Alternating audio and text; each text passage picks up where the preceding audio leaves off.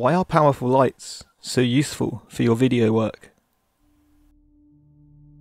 There are plenty of options these days for cost-effective lighting units that have numerous functions and are powerful enough to suit many situations. And you can achieve a lot on a budget with some planning and practice. So why would you pay $1,500 or £2,000 for a simple, hard light source?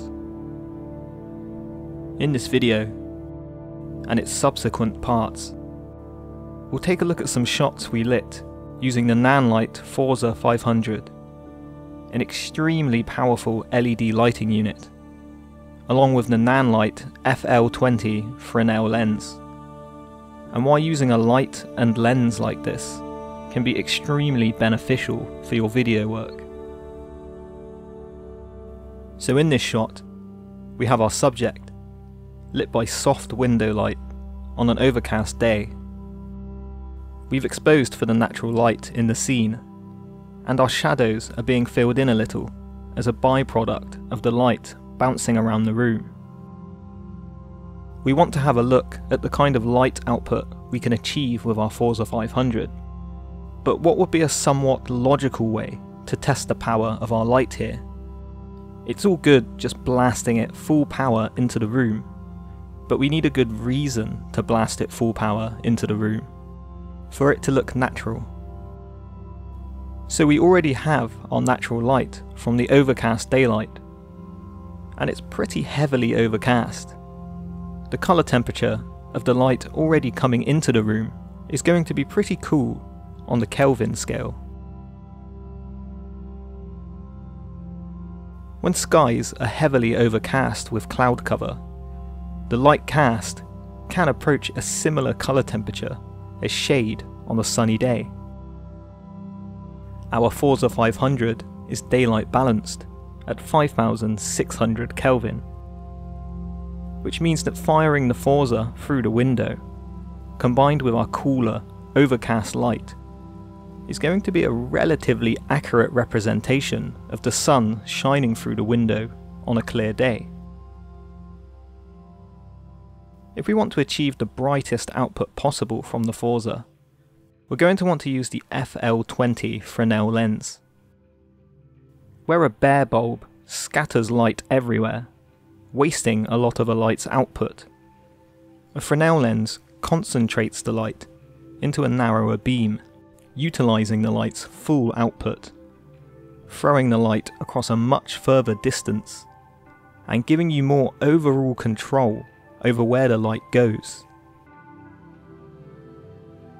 The FL20 allows you to control the spread of the beam from a 45-degree flood to a 10-degree spot. Let's place our Forza 500 outside the room, across the garden, and attach our Fresnel lens, set to a narrow beam angle. We'll put the light in a relatively low position to represent a sunset or sunrise.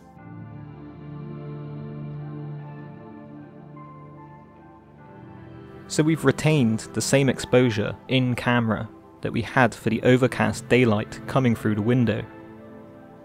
This gives you a good idea of the kind of power you can get from this light when competing with overcast weather. Let's bring our exposure down to balance for our artificial sunlight. This looks great, but to me, it looks a little bit off.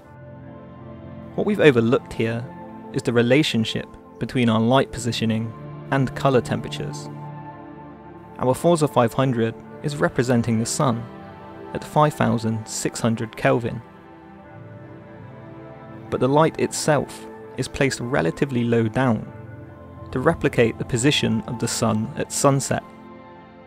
Midday sun may be balanced at 5600 Kelvin, but sunset tends to be around 2000 to 3000 Kelvin, which is much warmer. So there's a discrepancy between where we place the light and the light's colour temperature. To fix this, we would need to add a gel in front of the light to convert the colour temperature down to a more appropriate Kelvin. But here, we'll just warm up the image a little in post. This is looking a lot more natural now, like evening sunlight is streaming into the room.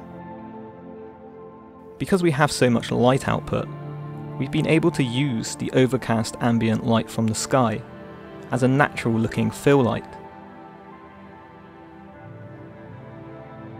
Being able to actually underexpose the skylight while still having our own source of light allows us far more control over our image, as we can then tweak the power output on the light, allowing for more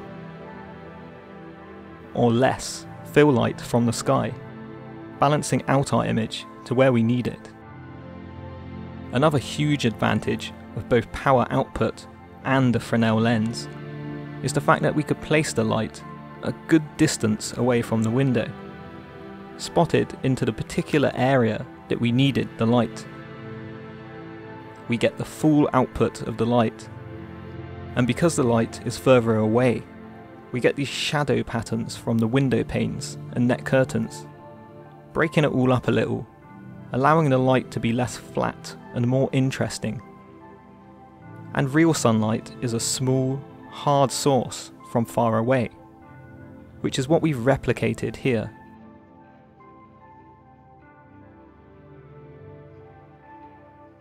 With a less powerful light, and without a Fresnel, we'd need to bring it much closer in, and control the spread with something like barn doors, wasting output, and making it more difficult to break up the light with patterned shadows, without taking up space in the room, making it more difficult to shoot, and move our subject around if we needed to. With a less powerful light, it would also be a struggle to compete against the already existing natural light, meaning we'd end up needing to black out the rest of the windows, or shoot at night, and then adding our own fill light in, which would be more gear to think about and potentially more space lost. With a powerful light, we can choose to take advantage of an overcast day, keeping our light out of the way and making for a much simpler, straightforward setup.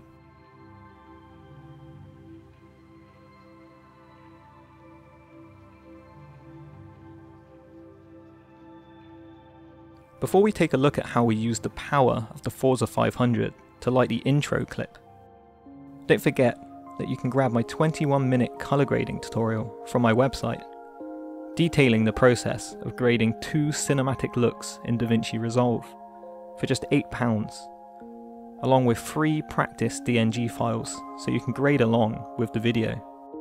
Since I've made the move to Zyro, you can now download the full quality tutorial straight from my website. An e-commerce plan from Zyro enables you to upload and sell digital products up to 25 gigabytes in size, which is amazing if you're looking at selling digital products online and you're worried about being limited by upload size. If you also sell on Facebook, Instagram, or Amazon, you get the tools to manage this all in one place. Building an online store with Zyro is extremely easy, and online commerce has been an especially important part of many freelancers and small business owners' income this past year, in and out of the creative industry.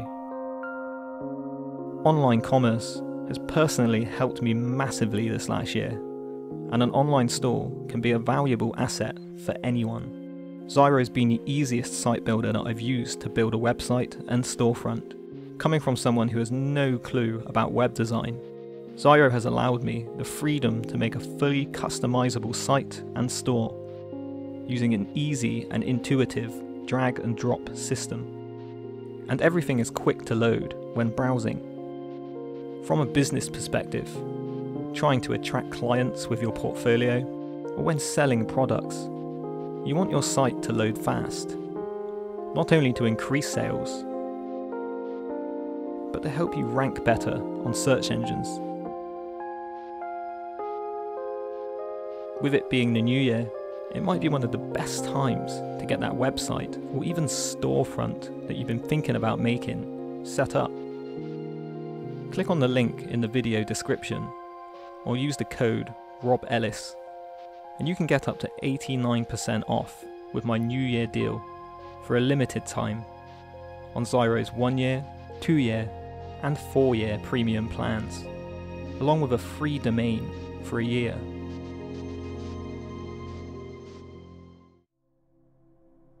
So for our little nighttime intro scene, we actually utilised daylight along with the Forza 500 to light the clips. The way we did this was actually really simple. We had the Forza hidden high up on a boom arm at the back of our small shed, with the Fresnel lens attached at a relatively wide spread. At full output, the light was powerful enough to expose brighter than our overcast daylight. We used some CTO gel in front of the light to represent the correct colour temperature of indoor lighting, and in post, we graded the image down and cooled off our daylight to represent a nighttime look. Because of the power of the Forza, we were able to utilise the natural ambient light as part of our lighting setup, underexposing the light from the sky and keeping the light from our Forza nice and bright. Imagine we were actually lighting this at night. To get the same effect, we would likely want to fly a huge softbox or balloon above the garden for our ambient skylight. And although this would make for a little less work in the colour grade, we really don't have that kind of budget. But we can budget for a powerful light. And utilising that power, replacing a huge overhead softbox with a natural overhead softbox, we made this work. The shot of our subject stood in front of the shed was lit and graded in the same way, with our Forza 500 hiding high up at the back of the shed. The doorway cut our light at both sides and made for this nice shape across the garden, and the long shadow from our subject with the Fresnel lens helping to throw the light further out. We lit the shadow of the shed doors on the ceiling in a similar way, utilising the ambient light from outside as fill light, giving a base exposure to the room, with our Forza down low in the garden, shooting up onto the bedroom ceiling in a narrower beam with the Fresnel lens.